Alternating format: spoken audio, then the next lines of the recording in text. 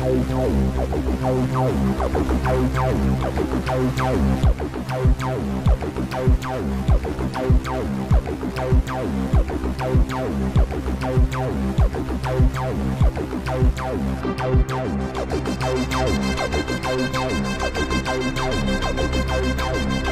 is OffPlanet Radio.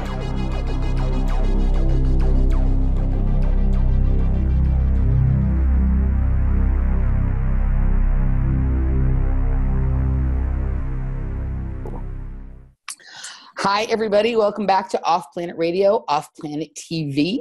I'm Emily Moyer. Randy Moggins is still on vacation, but fear not, I have a fantastic co-host tonight. And when Randy decided to go on his we decided Randy was going to take a little vacation. I had some trouble deciding who some of the co-hosts would be. I had to think about it a little bit. There was one that was just an obvious no-brainer. And so my buddy, my brother, Robert Phoenix, is here to co-host with me tonight. Welcome back to OffPlanet Radio. Pleased to be here, Emily. Thanks for having me. Absolutely. You got a big seat to fill, dude. Actually, it's like this tiny. Randy's really skinny right now. I know, but Randy throws off some intellectual wattage, man. Yeah, for sure. I gotta take my game to another level tonight. Absolutely. You got to take it off planet. Wow. Yeah. So Robert and I have been going like in circle. Well, first of all, before we get into everything, how are you? What's going on in Robert Phoenix world? I know you're making some changes over on your website and your show. Why don't you fill everybody in before we get started? Yeah. So I put 15 minutes of flame and just suspended hibernation until right around the 23rd or 24th of August. Only because I need to reformat a bunch of stuff on my website, my various worlds. Yeah. So yeah, I guess that's happening, not happening. But I'm still doing Sunday night live streams on YouTube for astrology, and we just had a kind of an amazing one this last Sunday night on the heels of the passing of one Anthony Bourdain, which I hope we can get around to talk about tonight. For sure. Yeah. You and I had a really cool conversation around that the other day. So yeah, we can get into some of that for sure. Yeah. And you're still doing Friday Forecast? Yeah, I'm still doing I'm going to do it this Friday from Philadelphia at Solutions, which is a bookstore / kind of center, community center sort of place in Newton, Pennsylvania, just outside of Philadelphia. So I'll be doing it live then, and I'll be back on the air every Friday starting this Friday with the Friday. Does Randy know you're going to be there? I'll have to tell Randy you're going to be in because he does know I'm going to be there. He's on the other side of the state. He's an hour from Philadelphia. You said Philadelphia, right? He's only like Randy's an hour. Closer to Pittsburgh. He's closer to Pittsburgh.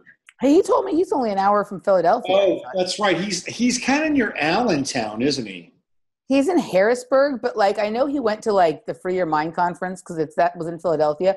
Let's remind him and make sure he knows you're going to be there. Yeah, now that you mention it, I'll have to reach out to Randy, pull him out of his top secret Vision Quest experience and go bug him for a little bit. That would be I have not yet had other than doing it on the phone and on the show and stuff, I haven't had the personal pleasure of irritating the shit out of Randy in person yet. I'm looking forward to that. But others have. I've hired others to do it on my behalf. So right. Well, I'll be your stand-in. How's that sound? All right, that sounds good. And what's just before we kind of hop into tonight's chosen topics, where are we astrologically? Just a little bit. Just kind of we're getting into the summer here. We're in Gemini. By the time the show is out, we'll be close to into Cancer. Yeah. So where are we? We've got a couple of eclipses coming up in July. The one that really is grabbing me is the one on the 13th of July. That's a lunar eclipse. Mm-hmm. And that's a Friday. So we have a Friday the 13th lunar eclipse, which is what I talked about on my show on Sunday night. And that could be a very kind of intense eclipse because it's going to be in Cancer. It's not going to cross over the United States. I think parts of Europe and Africa and kind of Eurasia will see this eclipse. And it's not even a full eclipse. It's a partial eclipse. So it's not like we're getting a big whammy. But it's going to be in Capricorn, in Cancer, which means we're going to get some opposition energy with Pluto and Capricorn and Saturn in Capricorn as the moon goes through the eclipse phase. And, we're really in this very interesting time of these kind of the battle. Well, it's not really a battle, but it's kind of like this balancing out of these Capricornian and Cancerian energies. And Capricorn is all about, it's top down, it's hierarchical, it's bureaucratic. It's kind of like, how about a week ago now that the EU passed all these new sorts of privacy and terms and conditions on almost every single website on the planet. Like, how many emails did you get about, please, agree to, our new terms and conditions, our privacy policy? I mean, so that's very Capricornian in a lot of ways. It's taking place in an Aquarian format, but it's extremely top down. And it's the EU which is determining how we're going to share information, which I thought, this could be a disaster in a lot of ways, because one of the things that the EU has talked about is copyright law.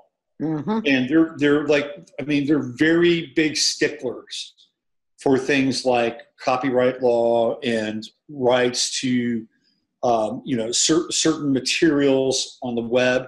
So for instance, let's say you found a picture of Angela Merkel and you wanted to make a meme out of that picture. Mm-hmm. There's a very strong possibility with what's happened, and some of these privacy policies and copyright commands that are coming out of the EU. And by the way, it just went across the board. It was like there was no kind of questioning about it. It was like, here it is. And it wasn't even the United States. It was like coming from the EU. So if you decided you wanted to use a picture of her and create a meme, if they wanted to, they could say, well, this person owns the copyright to this picture. And it could be AP, it could be Reuters, it could be a photographer. Right. And so their pitch is that they want to make sure that the people that actually have the work and own the work get compensated for the work.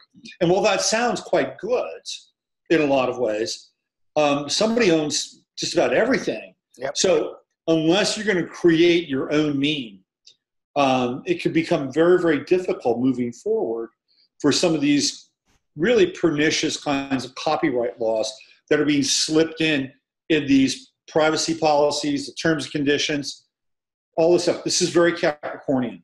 Okay, yeah. This is why I'm talking about it. So on the other hand, the backside of Capricorn is Cancer. And we'll get into this when we get into Anthony Bourdain a little bit, because he was a Cancer, 4 degrees Cancer. And Cancer is much more kind of local, organic. He was a Cancer? Anthony Bourdain's a Cancer? I'm a Cancer too, so that's interesting. Anthony Bourdain was born on June 25th. I'm June 29th. Okay, that's interesting. Which puts him 4 days away from the summer solstice. So my birthday, the summer solstice is the 21st. Okay, yeah. So it's 4 days away from the summer solstice, which today I got into this whole idea that Anthony Bourdain was the Wicker Man, which I do believe he was the Wicker Man.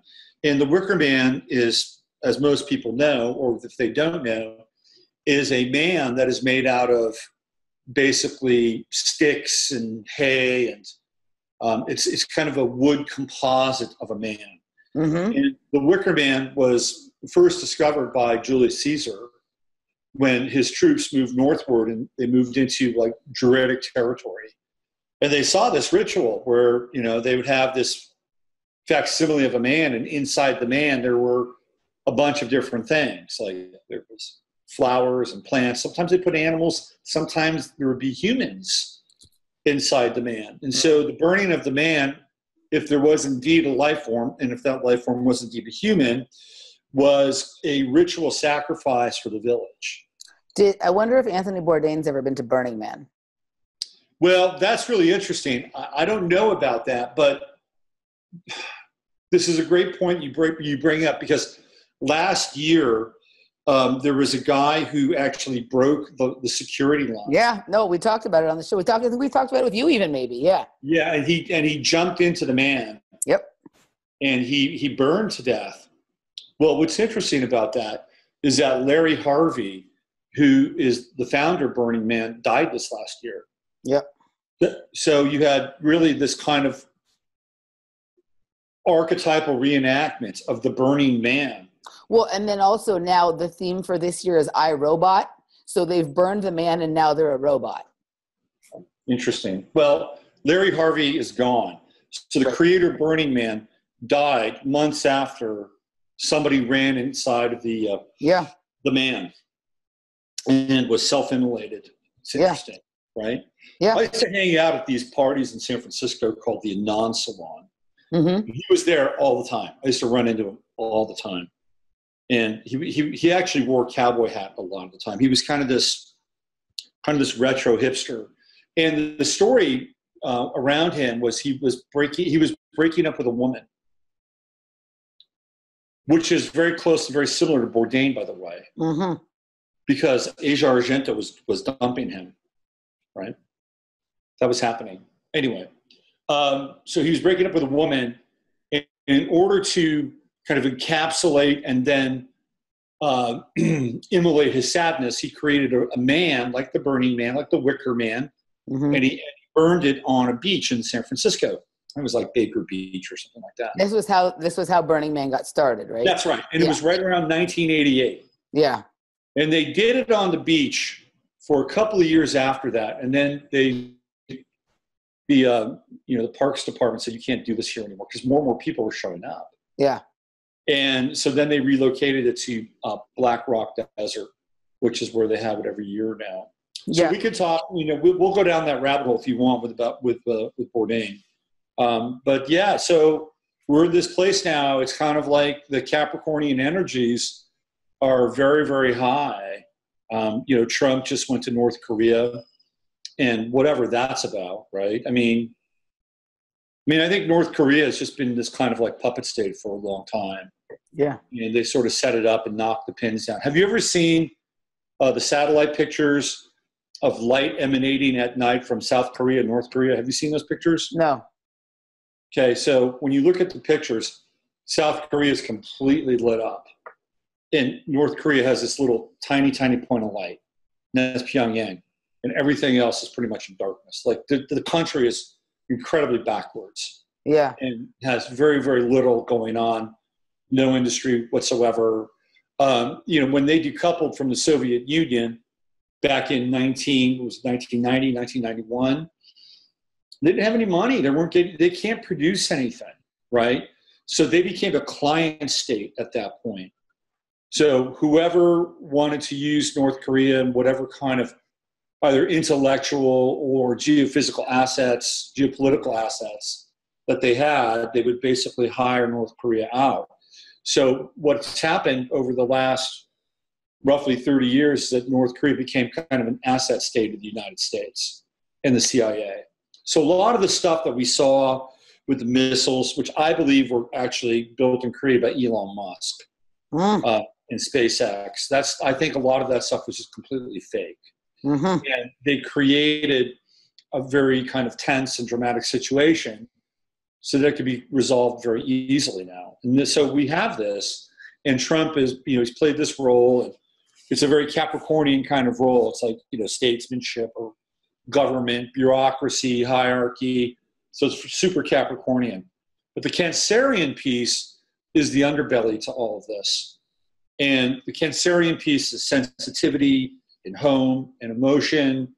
And I was talking with Regina with the interview that we did last week, and I brought up a statistic with her, which was the most watched network on cable TV is the Hallmark Channel. That's the most watched network. Yeah, it's true. Statistically, the Hallmark Channel gets more eyeballs than any channel on the internet. And the reason for that is because it has emotional content. Right.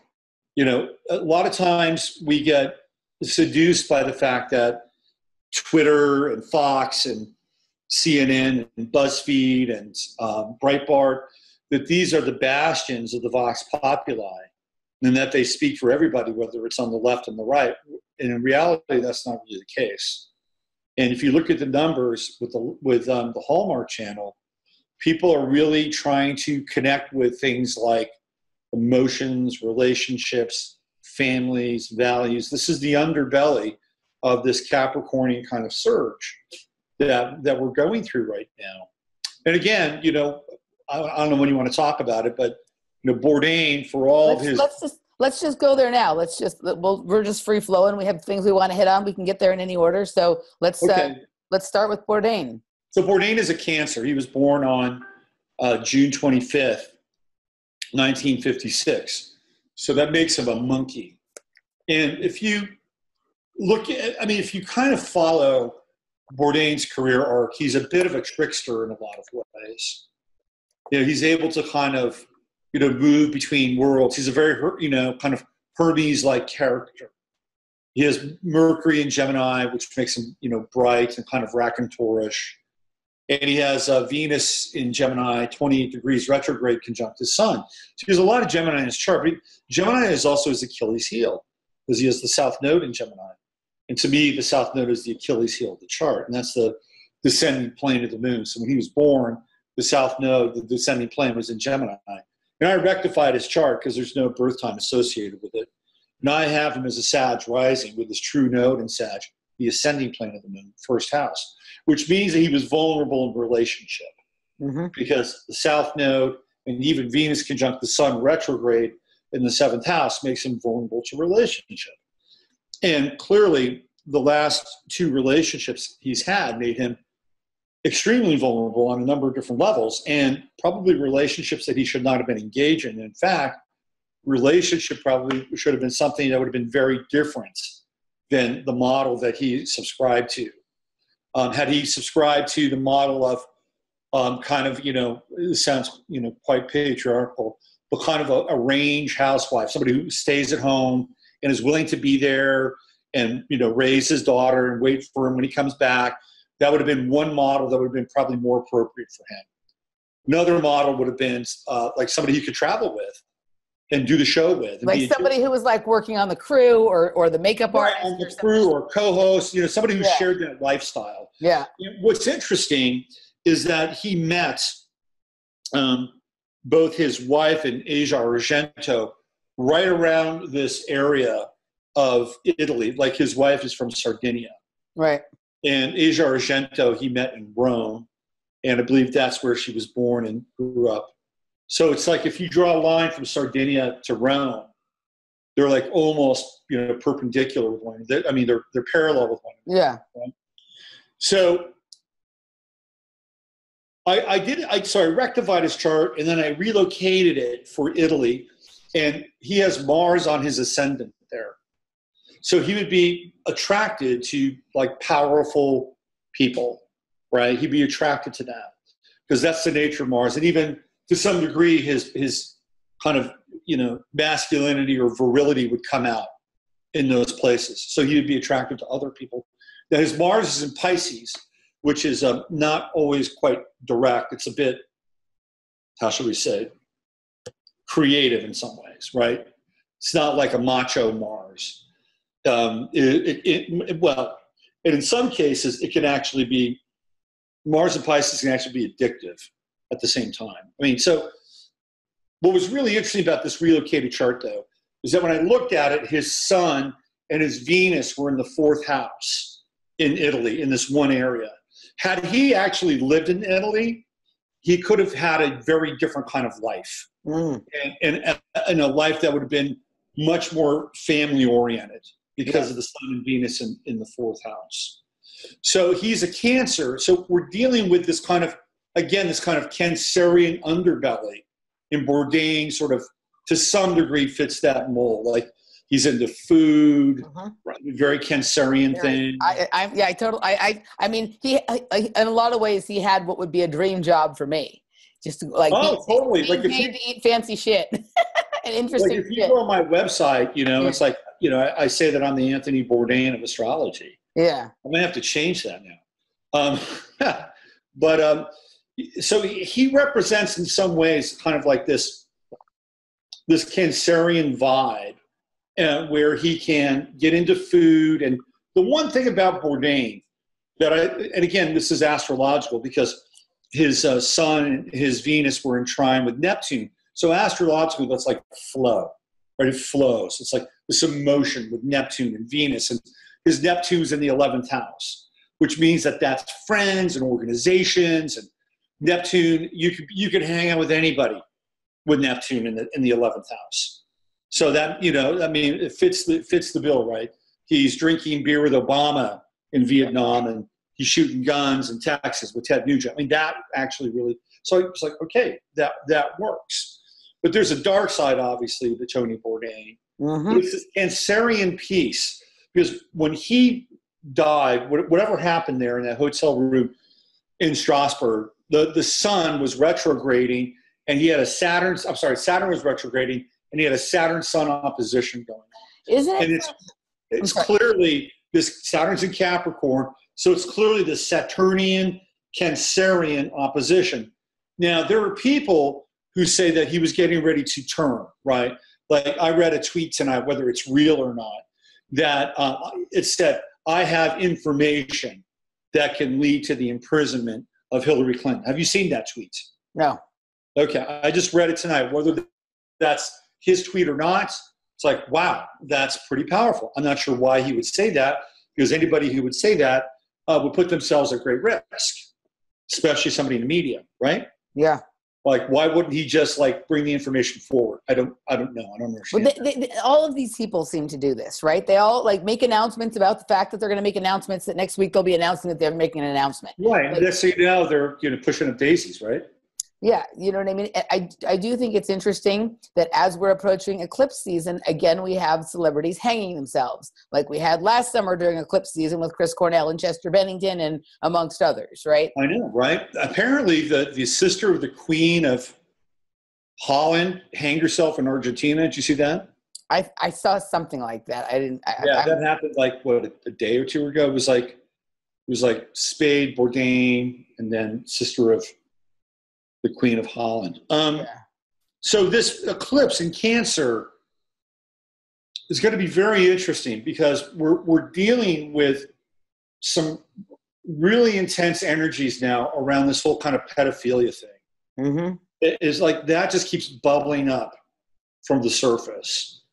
And, I don't know what to believe around this thing that happened in Tucson. Did you hear about that? Yeah. Yeah, I mean, I can just, well, so so I don't trust all of these patriot people, right? Like, to me, patriotism is not because I think that they're not nice people or something, but to me, patriotism is one of the biggest mind control programs going. So whenever I see any of these things being headed up by people who are veteran patriots or Christian patriots or whatever, I'm like, oh God, these are like the perfect groups of people to infiltrate, to run sort of, even if the people themselves are good people, it's really easy to trick them and run operations through them, because they're easy to profile. You sort of know what they're going to do if you. Why do they always seem really fat and out of shape too? What's up with that? There's that, right? So to me, I'm just suspicious of any of that kind of stuff. But I used to live in Tucson, and there is a lot of some of the strangest stuff that went on for me went on when I was living in Tucson. And a lot of other people I know that are sort of like me have had interesting crossings through Tucson. So there is something going on there with trafficking, with mind control, with all sorts of operations involving, infiltration and penetration of things and whatnot. So there's shit going on. The one thing that I do think is interesting, and this is the only part that I've thought is really interesting so far, is I was looking at something that SGT Report was doing on this, and I've followed him for a long time. He really lost me with his coverage of the QAnon stuff and whatever, because he just seems to have lost certain touch with certain stuff. But I think he's done good work over the years. When he got into the QAnon thing and some of the things he's gotten into in the last year, something changed in his cadence and the way he delivers information that has me concerned about him. You know what I mean? And I find it difficult to listen to what he's doing, but he did have some reports on this. And my first thought was that, okay, he's again kind of like falling hook, line, and sinker for something. But he did bring up something that was really the only thing that's been interesting to me in this, and that he found this area of Tucson where this supposedly is going on, this community. And all of the schools and all of the organizations in Tucson on their logos had logos that looked like the boy lover shit from the Pizzagate stuff. Like the concentric to triangle, the triangle inside, all that kind of shit. And like, to me, these symbols, the symbols are really important. So, I look for the single grain of something in the pile of bullshit. And to me, that was it. And it was interesting that came from him. And so, like, even though I, am not on board with a lot of stuff he's talking about, I definitely thought that was the most interesting thing that's come up in all of this, is literally he had 10 or 12 different organizations in that area of Tucson that all had a symbol that looked like some of the stuff from Pizza, that was uncovered during the Pizzagate stuff. So yeah, I think there's something going on there. I mean, there's definitely a lot of immigrants there. So there can be, it's very easy for there to be children who have been trafficked over the border hiding amongst, you know what I mean? There's all sorts of interesting, there's a lot of drug stuff going on there. There's, cartel kind of stuff. It's also a university town. There's a lot of interesting things that go on there medical trial wise. There's a military base. It's where the chemtrails come from. The chemtrails kind of come from sort of between Tucson and Phoenix. It's where Evergreen is. It's near the Marana Air Force Base, Casa Grande, Arizona. Tucson is a hotbed of all sorts of stuff, be it things that are occurring like semi-organically or things that are totally contrived. There's definitely lots of shit going on there. Yeah, I get a vibe that there's a big underground base in Tucson. There's a huge, I'll just share it here. So like I haven't spoken about this publicly, but at one point when I was living in Tucson, it happened at least three times. I literally woke up in my car driving back from an area of town that I would never go to. I would wake up in the same place every time. I was in my car. I was driving. When I say wake up, I meant like come out of whatever malaise or trance or whatever I was in. And I was driving, and it was an area of town, like on the lower west sort of part of town, on the other side of the freeway, of the interstate freeway, an area of town that I never would go to. Three times at least, I woke up sort of driving back from there, like late at night, like maybe not quite the middle of the night, but very late at night. And it was like a very industrial part of town. And the tone of it to me, in hindsight now, as I look back on it from the position of having healed a lot of this trauma for myself and come to terms with it, is that, there was something going on. And I picked up a lot of issues when I was there. I picked up a lot of things that would help to make one controllable. You know what I mean? And I also, I have a feeling like some of the stuff that I've talked about pertaining to underwater issues was going on in Tucson, because I also picked up a tattoo that doesn't really make any sense to me as a grown adult why I would have this tattoo. And it's of a fish. It's of a fish blowing bubbles, and it's on my foot. And when the other thing that's interesting with the foot is when all of these sexual abuse with the gymnastics stuff came up, like I was reliving a lot of stuff physically, and the tattoo was on the same area that I had a lot of pain in my feet in the same area where that tattoo was. And one of the things that came out in some of the later, like some of the stuff that's come out in like on the heels of this Nasser stuff, is that there's this one coach named John Gettert, who his is the gym that Larry Nasser would sometimes work out of when he wasn't at Michigan State. And that there was girls who reported so John Gettert's now been banned from USA Gymnastics too. Some girls reported being scared of him, and when they would try and run from him, he would step on their feet and hold them down and not let them move. So not let them leave. And so I was having these pains in my feet months before this revelation came out. So I don't know if this is like some kind of tactic that is used when you're trying to do certain sorts of training or mind control or whatever. But it's in the same area of my foot where the fish tattoo is also. So I don't know what any of this means other than that it happened for me in Tucson. And I've heard other people talk about their, having some funny stuff going for them in Tucson. So something's not kosher at the deli there. Well, I think Tucson is a vortex. Mm-hmm. I think there's something very big happening there energetically. My experiences with Tucson were I never lived there, but I did spend a little time there traveling through Tucson. Mm-hmm. And there was one night, which was September 21st, 1996. It was the night before my birthday. And it was a Saturday night, and they had this thing called Downtown Saturday Nights. I know. I used to go there all the time. I know what you're talking about. Yeah. So like right there, like in that, like where the sort of train yard came together with like the little right, where the Congress Hotel is and stuff like that. I used to hang out in the Congress Hotel. I used to, yeah, totally, yeah.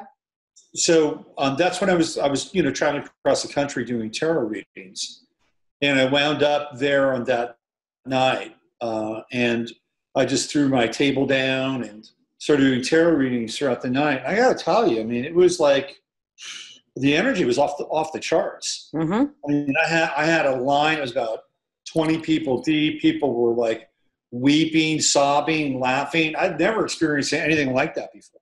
Mm-hmm. I mean, due to the fact that I had a sun conjunction going on my chart, but I'm telling you, the energy in that town was like kind of off the charts for that, and it was very interesting to me.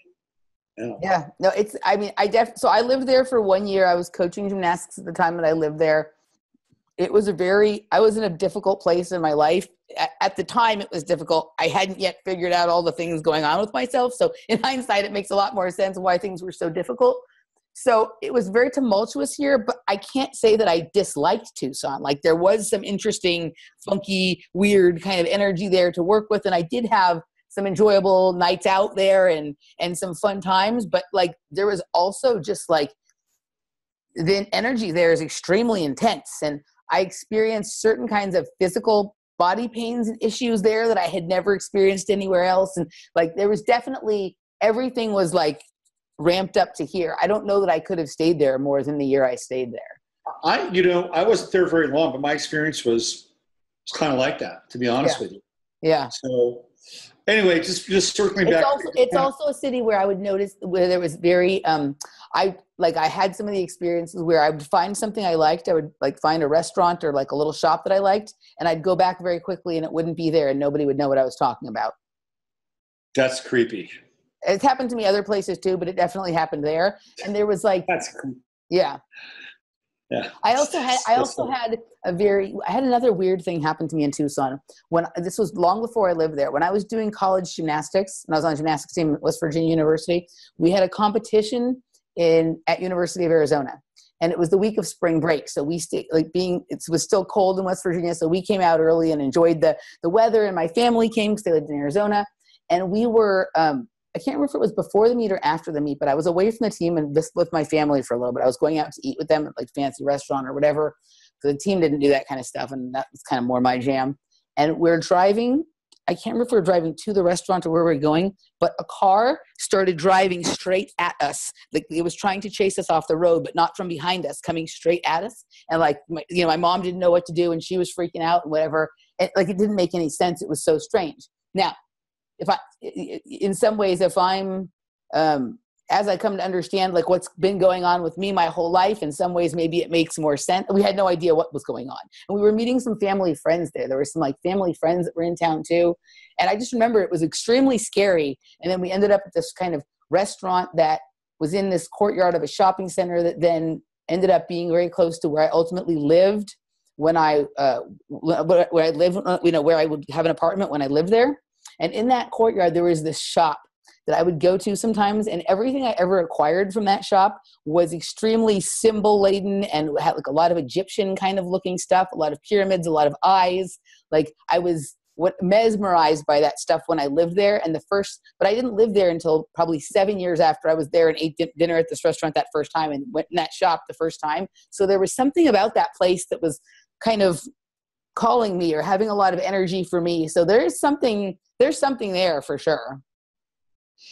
Yeah. I mean, again, I wasn't there that long, but when I was there, I definitely tapped into it. Like that one night was like, it was kind of off the charts and epic. I mean, people were just very open. Let's put it that way. The energy was like popping. Stuff. Yeah. Popping. Yeah. Especially that downtown area down there. Yeah. I know the area in that area you're talking about. All sorts of interesting stuff.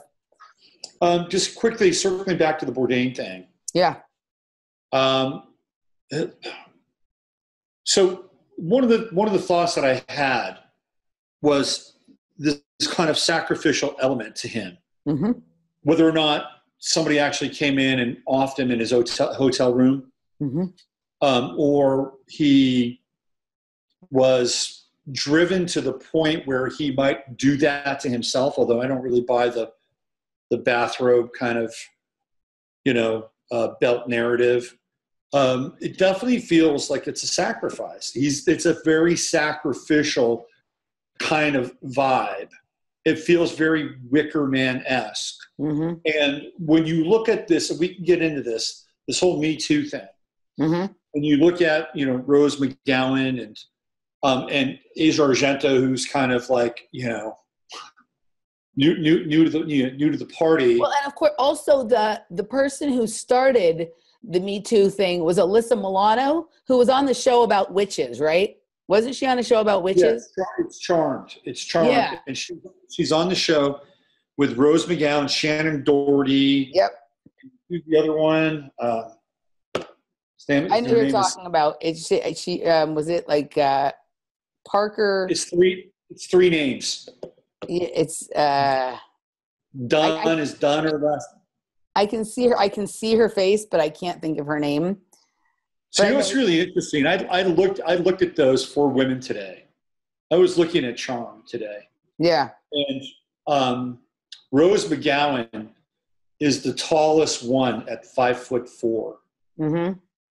The other 3 are between 5'2" and 5'3". Right. But those are really diminutive women. Mm-hmm. And I just thought, wow, that's kind of amazing that they found these 4 actresses, and none of them are above 5'5". Right. I don't know what that has to do with anything, but it was just like, it kind of blew me away because, we assume that, people are 5'5", 5'6", 5'7". No, I mean, these women were like extremely small. Like my size. Yeah, like your size. I'm 5'2". You could have been on Charmed. Oh, well, I will say this, most of the actresses and stuff in Hollywood, they're very, very tiny. They're very small. They're my size. You know what I mean? And smaller sometimes, very skinny. And they're all sort of have that, and I guess I sort of have it too, that sort of dark hair, dark complexion, you know what I mean? Dark kind of look. Yeah. Yeah. So Melissa Milano, what's interesting about her, she used to date a lot of baseball players. She has dated the most interesting collection of people. And the other thing remember that weird videos she made, like where she was like, it was like a half sex video, half we have to go to war in Syria video. Do you remember what I'm talking about? Yeah. Like what is, like, she has, like, first of all, why is anyone listening to Alyssa Milano about anything? Right? Exactly. We're listening to any of these people at anything. Right. I mean, but yeah.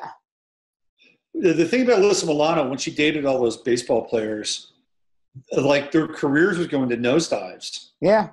After they'd get hurt or they'd go into slumps. It was kind of mind blowing. Which baseball players did she date again? She dated Josh Beckett. That's one guy. That's right. She dated. Yeah, Josh Beckett. She dated a whole host of like pitchers, and then did she date one of the Weaver brothers, like Jared Weaver, or one of those guys? She had a brand of baseball clothing for women, right? That's right. Yeah. Like if you wanted to go into a slump, you would date Alyssa Milano. Right. And she also dated that singer from Ozo Motley, who then that group went they were a huge group, and then all of a sudden just nothing after she dated him. So she's kind of like in the Kardashian camp, and we know they're all witches, right? Or something. Well, I think they're witches. I think they're. Well, I think witchcraft and vampirism are rampant in Los Angeles. There are more active vampires here than anywhere else in the world, including that gets you to the whole Bourdain thing. Yeah. Because when I looked at the chart of Asia Argento and Bourdain together, Sinistry, her Neptune is right on his ascendant and right on his true node, and he was lost in her. Like, I would go so far as to say that she might have even cast a spell over him. Mm-hmm. That's my sense. Yeah. that they were probably watching. We're having interference. As soon as you said she cast a spell on him, we had a bunch of weird interference. So anything you said in the last 30 seconds. Yeah. Yeah. So I also think that there was blood involved. That, it kind of like Billy Bob Thornton, Angelina Jolie kind of blood stuff. Sure.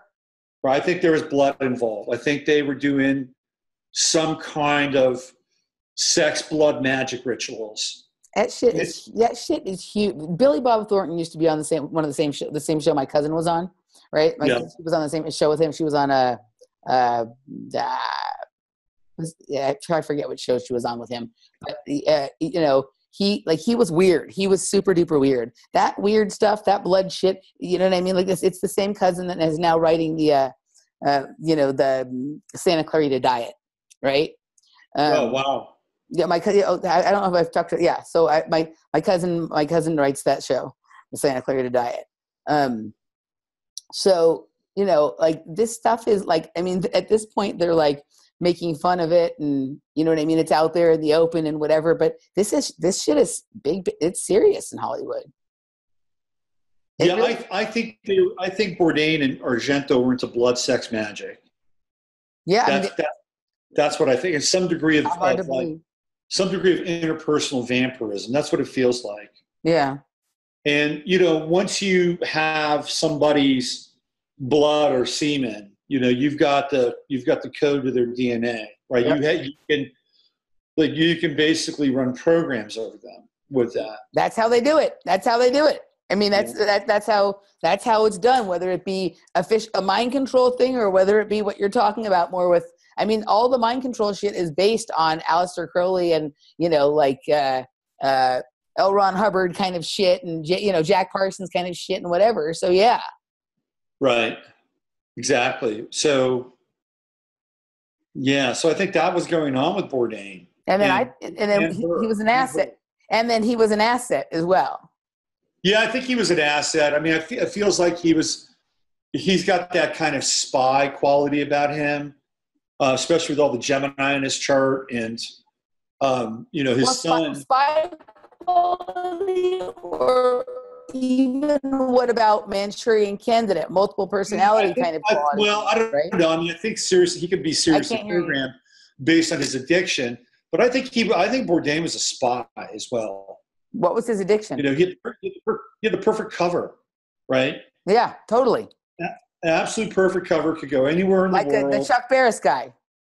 Yeah, you and I were talking about this yesterday. Yep.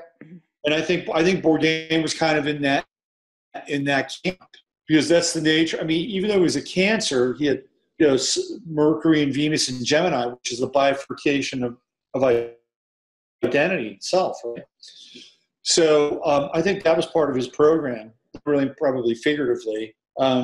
He's very, and I think that this Wicker Man piece, because he was born just days after the summer solstice, which is when the Wicker Man rituals take place. Now, it could be coincidental, but it could also align him, in a certain way, right, mm-hmm. for this kind of piece to take place. And it almost feels like he's like this sacrifice for the Me Too movement, right? I mean, it kind of feels that way. Oh. In some ways, like that they burned him for Me Too. But also, like, if you're following what's going on with Rose McGowan, like, she's about to go to jail. What happened? Cocaine. She got busted. Felony cocaine possession. She got busted for cocaine right after she started speaking out about the. That's right. That's right. Because apparently Weinstein hired that Black Cube group to like track her down, and Black Cube, that group. I've been a little out of the loop, but I have heard people saying something about it. Can you tell me a little about it? Yeah, so Black Cube is a bunch of ex-IDF people, Mossad people. Of course. And Weinstein hired them. They're like cleaners. They're like Harvey Keitel and yes, right, yeah. Wolf, right, and so, but they're like much higher level. And they've got access to all kinds of technology. And, they can tap phone, whatever they need, right? They can stop time and step outside of it and all that shit, right? Yeah. So he apparently hired them to do damage control on Rose McGowan. Mm-hmm. And that's when the cocaine, like it's a felony, right? Wasn't just like some misdemeanor of having like a quarter gram or something. Felony cocaine possession, that's a Schedule I drug. And you can, if she gets into the wrong court or she gets into a court that's loaded, she can be put away. Right. She could go to jail anywhere between, 2 to 5 years, and she's on ice and nobody talks to her. Yeah. So that, that's taking place. And I also feel like in some ways, like, because there's this whole sacrificial element to, like. Wouldn't it be weird if she, like, got arrested? This thought just popped into my mind. Wouldn't it be weird if she got arrested in real life, but then showed up as the guest star on the next season of Orange is the New Black? Like, that would be the perfect, like, weird blending of reality and fiction that's going on now. Like, see what I'm saying? Where we are, I wouldn't be surprised. Yeah. And She wasn't really in jail. She was just on Orange is the New Black. And like, we are like right now there's such a blend, like between virtual reality and reality. We're all talking about, do we live in a simulation? Like whatever, like what if like literally like she got arrested and then the jail she was in is Orange. And then like, if it happens, I said it here first. Yeah. I mean, it's incredibly surreal, but we're living in, surreal times in a lot of ways. Where everything's upside down, reversed. And it's actually quite hard for people, I believe. A lot of people are having a very difficult time. Yes. Trying to, untangle the world that we're living in and where it's headed or where it's not headed in a lot of ways too. Yeah. Yeah. So I think there's this kind of sacrificial quality to Bourdain's death. Yeah. And he feels very, Wicker Man-esque. Mm-hmm. Because he's like I would call Bourdain like a top beta, right? He's not an alpha. Mm-hmm. He'd like to be an alpha, but he's like a top beta. Yeah. And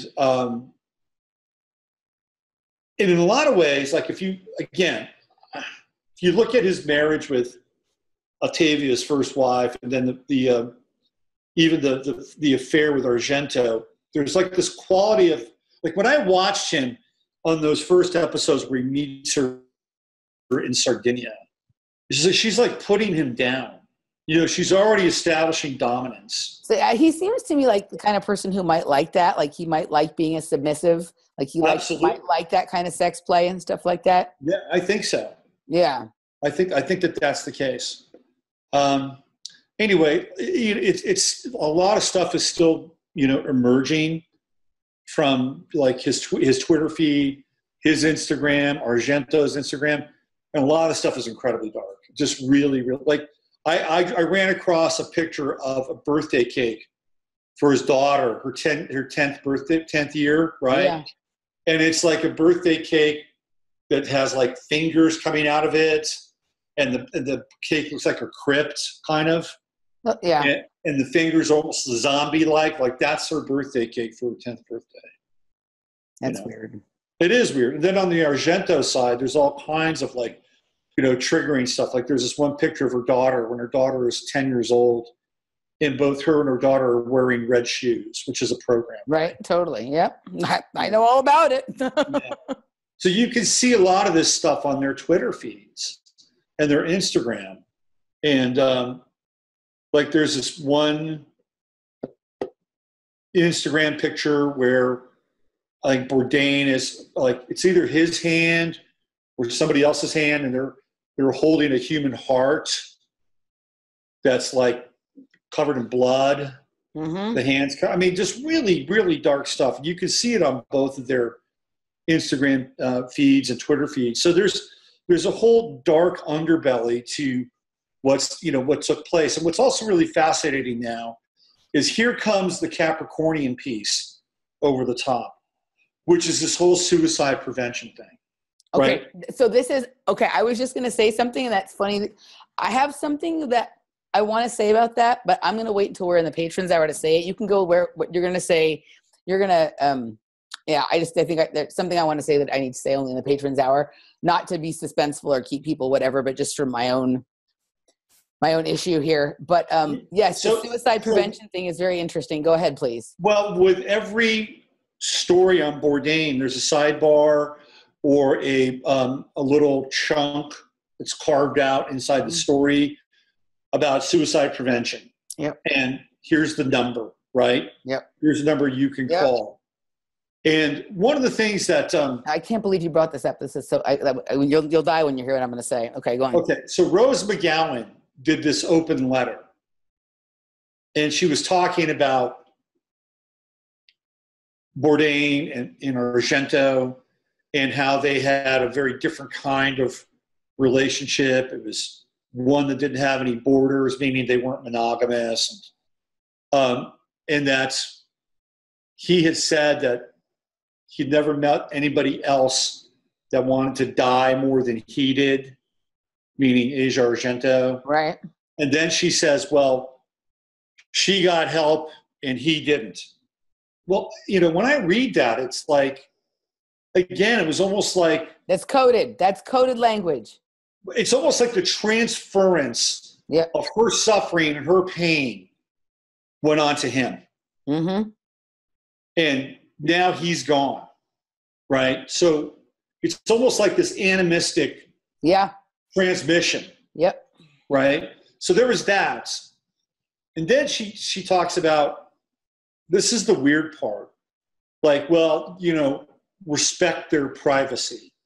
Yep. Respect their privacy and know that basically they're dealing with this, deep, dark, kind of force that, is, you can't articulate it and it's hard to fathom and understand, but it threatens all of us and can swallow us all. Mm-hmm. Like, what is that? And I'm paraphrasing a little bit here, but she's basically saying that there's an entity out there that is waiting to eat all of us. Absolutely. Absolutely. That's exactly what she's saying. Yep. And it was just a bizarre open letter. So I've heard that there's a call to up the amount of lithium in public water. Have you heard this? No, but I mean, I know they're spraying it in the fucking chemtrails. I know it's in the water at this point, but everybody, we have a lot of zombies already. They want, I think that if you can get people zombied enough, it allows the entities to come into the body. So I would be very interested to understand, with some of my work with like the sugar and the different kind of stuff and just the different minerals and elements in the body, like I'm curious as to like what kind of entity would be attracted to that element. Like what having lithium in the body will make it a portal for what entity, for what energy, Yeah. Yeah. Anybody who drinks water, the city water here is insane. Yeah. Well, the water here isn't too bad, and they're not putting fluoride in it yet. Because naturally occurring fluoride. That's a little different. But I still I still kind of stay away from it. Nonetheless. But you're in flyover country though, so the water there probably isn't quite as loaded as the water. No, there's a lot of spring water here. There's a lot of aquifers here, so it's probably, on a scale of 10 being great and 1 being Los Angeles, it's probably about a 7. But I heard you talking about that on one of your shows about the fluoride, that there was no fluoride in the water there. The machine broke, so we're trying to rally the people here locally to keep them from turning the machine on and adding 2 parts per million so we get more fluoride, which is ridiculous. Are you serious? The machine broke, or is that just like... No, it's true. The machine broke and they went out and bought a new one, but they haven't hooked it up yet. So we're doing our best to convince the city water management to just keep it in mothballs for a while. It is so weird how under the fluoride mind control people are. Like I'm doing holistic, nutrition school right now, and there are some people in the class that seem to be under the impression that, there was somebody talking about adding good fluoride back into their water. I'm like, fluoride? Adding, but I just, you know what I mean? Like someone who does reverse osmosis and then adds good fluoride back in. I'm like, I understand that there's some naturally occurring fluoride, but people really think that fluoride is something that we're supposed to have in our body, and it's just not. I mean, there's some naturally. Yeah, you know what I think? It's almost like it's almost like this extension of order takers and order followers. Yeah, and they get off on vaccines or adding. It's like it makes them feel good. Yep. They get this sense that they're doing something kind of really, I don't know, wholesome for themselves and for other. It's like this really weird twisted logic.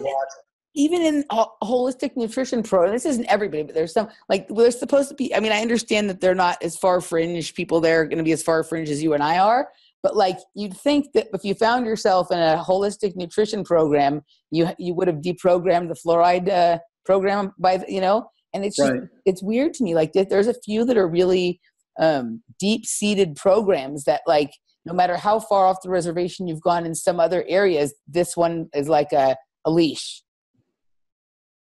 Yeah, I mean, the image that I have when I think of this now is I actually have this image of like these, like small creatures, these small little kind of creatures that get into like your brain or, just above your brain at the fourth dimensional level. Yep. And when you do something, it almost like satiates them in some ways, right? Yep. They get off on it, but the transmission is you do this, and you'll feel better about yourself. Yeah. Right? Yeah, these creatures, like, so I'll be talking about this with a co-host coming up in a few weeks, and we've talked about it before on the show. This is almost sort of like an octopi energy kind of entity, like an octopus. We're going to go. It feels like that. I mean, Carlos Castaneda talks about like inorganic beings. Mm-hmm. And, he actually, even though he made like 90% of that stuff up, a lot of it is actually like really interesting. Totally. And he says that essentially when we're born, we have one of these beings that's attached to us and that follows us throughout our lives. When if we don't have it already attached to us, isn't that maybe what the nagalase enzyme is that you and I have talked about before, that they inoculate you with the first thing when you're a baby? Yes. Yep. So if it's not already attached to us, then they're making sure it's going in. You know what I mean? Like, yeah. It's interesting. So we're doing our best right now to keep the fluoride out of the water. Yeah. And it's really fascinating too, just like the cursory responses that we got, number one, in the meeting, and number two, in the local paper. So there's this woman that I've met here. She's older. Her name is, I'll leave her name out. She's older. And she kind of like, rallied a few people. And apparently she's somebody who goes to, city council meetings and speaks up about things, right? Yeah. They knew who she was. And I brought in some people that I knew, kind of a high-powered dentist from Austin, who's been fighting the anti-fluoride fight for a long time, a chemical engineer, PhD. So, we came prepared. And, the mayor said, that's really interesting. I guess you got all these people together, meaning this woman, right? Like she was already kind of like profiled. Right. Right. And she was like, no, some of these people came of their own accord. So that was one thing that was interesting. And the other thing was the reporting that took place in the local paper here. And the reporter basically said that most of the people were opposed to fluoride. There was not one person who went up and spoke that was in favor of fluoride. So why would that reporter not actually report what happened? Right. And this is just at a very low level, right? This is just a city reporter, probably makes around 35, maybe 40 grand a year, the most. Right. And she had to insert that, no, it wasn't most. Everybody was against the fluoride. And I thought that was really fascinating. And so just at a low level, right? At a low level, you had the mayor, practicing a form of typology with a person in a way that was kind of dismissive. And then you have this reporter who has to put in the fact that, well, most of the people, well, it was all the people. And it's like, that's it. It's right there on the front lines. I mean, that's what we're up against. Yep. And it's just her own general societal sort of mind control programming. I mean, maybe they have people. That's really low level stuff. That's that's what I'm saying. You know, it's hard to think that they have that shit infiltrated. Maybe they fucking do. But I think this has been interesting for you, going back to living in a small town where you can actually, you know, be seen at some of these things. And, you know, I actually think this will be interesting for you. I can't wait till you get to the point where you're basically reading the city councilman's chart to him. You're basically saying, well, you have this, and that's why you're doing this. And right? I want you, like, I can just see you showing up with, like, I ran your chart last night and I didn't have a birth time, so I rectified it. And this is what I see. Well, I know the chart of the city. That could be interesting. That could be an interesting. Yeah.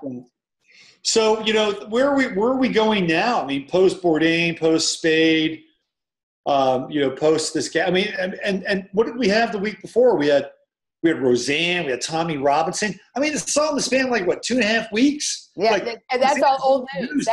That's all old news. Yeah. Yeah.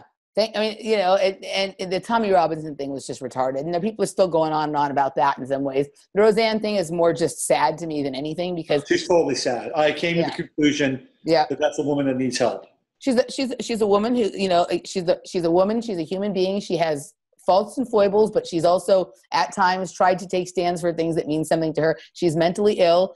She's not a racist. She's, you know what I mean? Like, she's just a flawed human being who has been used. I think the setup was the whole time to, like, have this thing go on with the show, have her be a Trump supporter, and then bring it down and see, look, all the Trump supporters are racist. Yeah. Absolutely. Yep. Absolutely. Even the fake ones on TV. Yeah.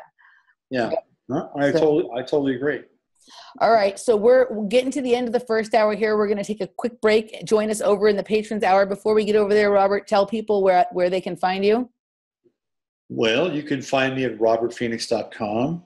And I have a YouTube channel, 11th House Radio. Actually, it's the 11th House and Radio Farcast. They're kind of under one umbrella. And I hang out a lot on Facebook. So those are the places you can find me.